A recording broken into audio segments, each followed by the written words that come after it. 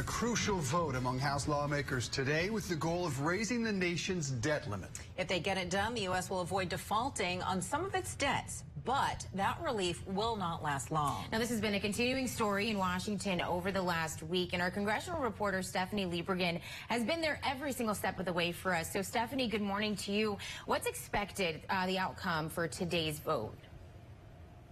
Good morning, Alex. Well, the House is coming back today from their recess specifically to pass the Senate-passed version of the debt limit increase. Now, that is the bill that would raise the country's debt limit by $480 billion. Now, that's the amount of money that the Treasury Department says it needs to get through December 3rd. Now, on December 3rd, date might sound familiar to you. That's also the date where government funding is set to run out. So it really sets up a crucial day and puts a couple crucial deadlines really right together in early December.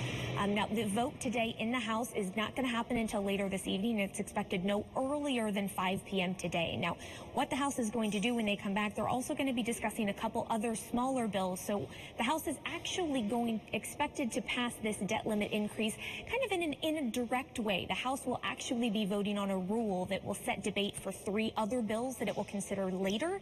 And then once it passes that rule, the debt limit increase will be considered passed. So House members actually won't be voting directly on it. It's a weird little quirk of the way that the House can pass legislation. But ultimately, by the end of the day today, it should be done, which means we officially avert that debt limit crisis that the country was facing on October 18th. So, Stephanie, we merely kick the can down the road now to December 3rd, and it doesn't really solve the issue of the debt ceiling itself. So what is the outlook for next month's potential debate? What's going to happen? Absolutely. That's going to be, the debt limit is going to continue to be a big talking point here on the Hill, as well as the federal budget, as well as the bipartisan infrastructure bill. When it comes to the debt limit, Senate Minority Leader Mitch McConnell actually sent a letter to President Biden saying that McConnell said that he was the one that stepped up to fill the leadership void to avoid the crisis this time around. But he made it abundantly clear in that letter he is not willing to step up and help Democrats again. He is insisting that Republicans will not help pass the debt limit, and he really wants Democrats to pass this via reconciliation, via that special procedure in the Senate. Again, that's something Democrats have been hesitant and resistant to do. However, having this extra time, having almost 2 months to deal with the debt limit increase, it eliminates the time concern that many Democrats had in trying to use the reconciliation process. So it'll really be on Senate Majority Leader Schumer's shoulders to decide how exactly he needs to move this forward.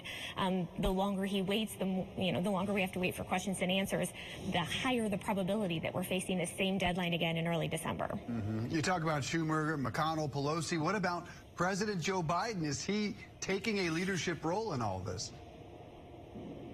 So as for the executive branch, it's Treasury Secretary Janet Yellen who we've been hearing from the most when it comes to the debt ceiling. She's really been, telling Congress this is something they need to deal with.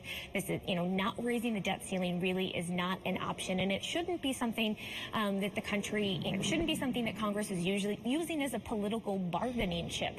Now, as every time the debt ceiling comes up, reform and trying to eliminate this from becoming a problem again also comes up as well. So the debt limit reform issues, that ways that Congress could eliminate this as a problem again and again and again. They could, give the power to raise the debt limit to the executive branch and give that power to the president, something that was done for a couple debt limit votes earlier around 2011 and through 2013.